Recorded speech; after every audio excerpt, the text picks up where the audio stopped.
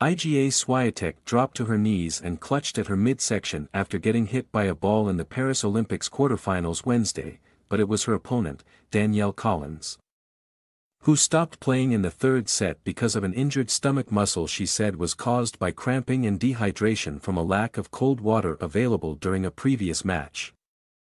When they spoke afterward, Collins gave Swiatek an earful, telling her she didn't have to be insincere about my injury, according to Collins. There's a lot that happens on camera. And there are a lot of people with a ton of charisma, who are one way on camera and another way in the locker room, said Collins, a 30-year-old American who has announced she will retire after this season.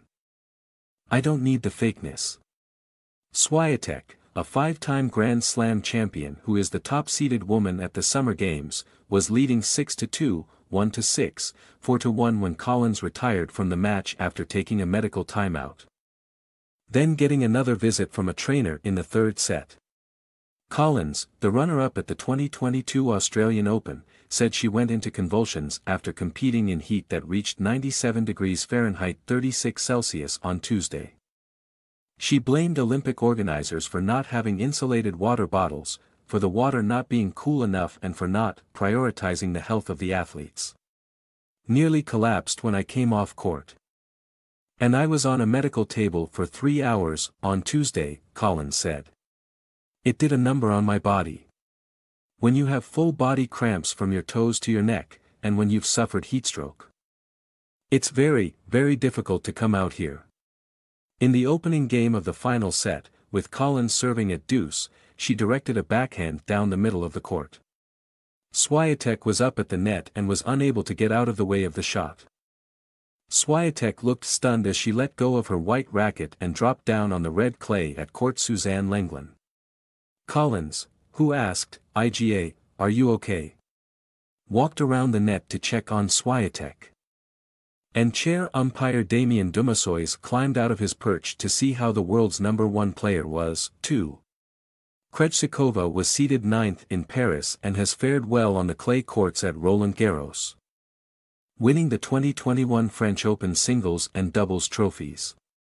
But with the heat at 90 degrees Fahrenheit 32 Celsius and the air thick with humidity, Krejcikova looked listless down the stretch against Schmiedlova, a 29-year-old who is ranked 67th and has one fourth-round appearance at a slam.